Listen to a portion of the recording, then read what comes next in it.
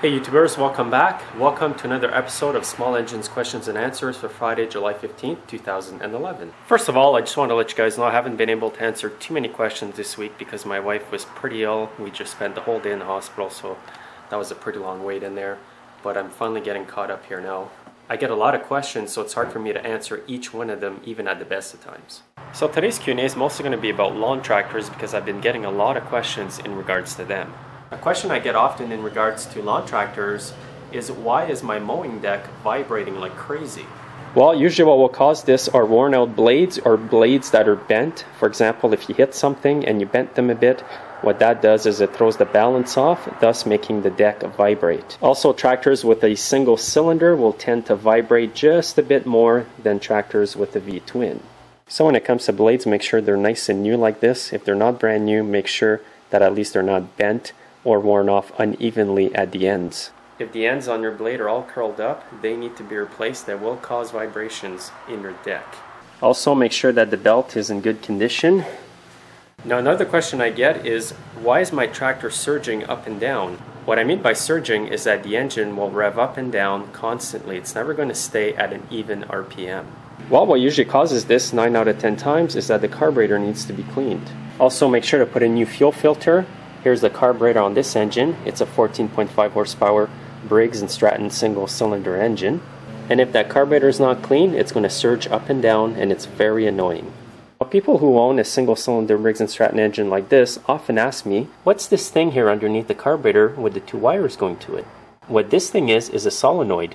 The way it works is when you turn the key on, it opens a small valve to allow fuel to go into the carburetor and up to the engine.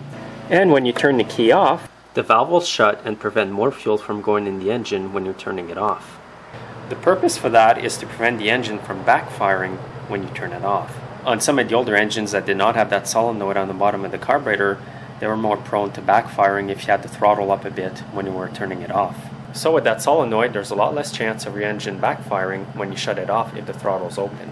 Another common question about this solenoid is, how do I remove it?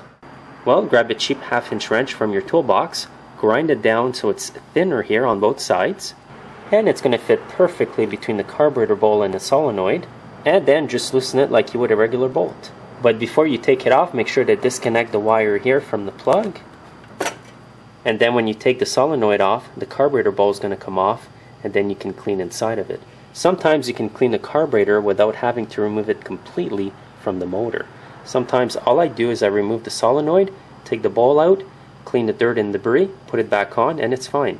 But if it still won't work after doing that, then I take the carburetor completely off and do a more thorough clean on it. My last question today in regards to these single-cylinder Briggs & Stratton engines. People are asking me, why does my tractor burn oil all the time and puff out huge clouds of smoke? Well, the answer to that is that the valve guides inside the head, if it's an overhead valve engine, could be worn out as the oil is getting in and going into the engine. The other problem could be that the rings are finished on the piston, or the cylinder could be scratched, and therefore it's burning excessive amounts of oil, and it's going to smoke a lot when you run your tractor.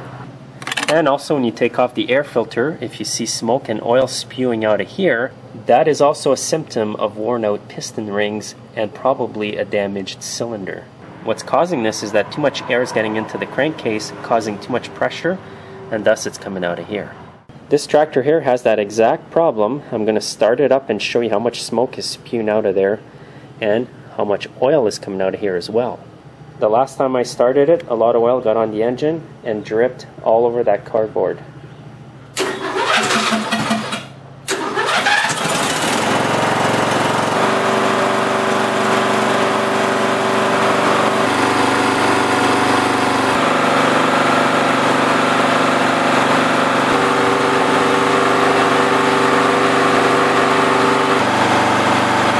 Now that's an insane amount of oil burning going on.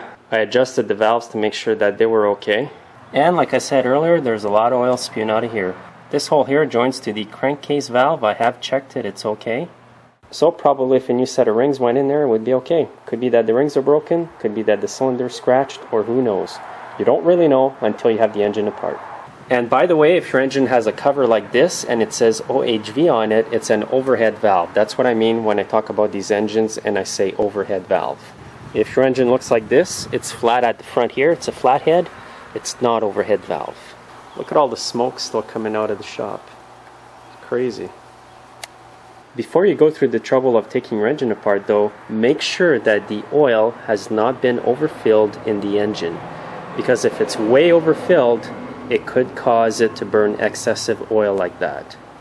So that'll be it for today's Small Engines questions and answers. If you have experiences with your tractor burning oil, I would like to hear from you. Just post your comments underneath this video. Also post what you did to remedy the problem. I'm sure all the other YouTubers would like to know that. So beware when you buy used equipment. Thanks for watching, have a safe weekend, and we'll see you next Friday.